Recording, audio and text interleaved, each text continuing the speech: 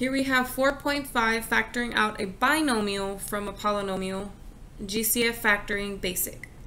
So notice that this term, this is the big plus sign.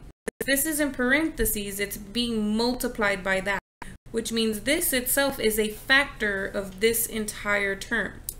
And again, these parentheses mean that this whole thing is being multiplied by a 7, which means that this entire thing is a term. So there are two terms in this problem. What does each term have in common? They definitely have the u minus 4 in common.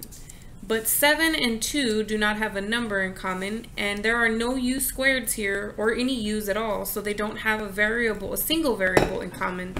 So the only thing I'm going to factor out is the u minus 4.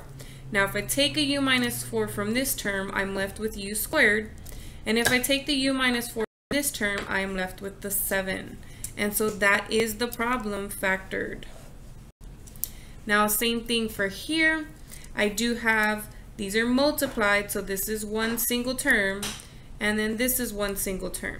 The two terms do both have a 5w plus 3, but what am I left with? I'm left with a 2w, and if this is gone, I'm still left with minus something. Remember that there's always a 1 coefficient in front there.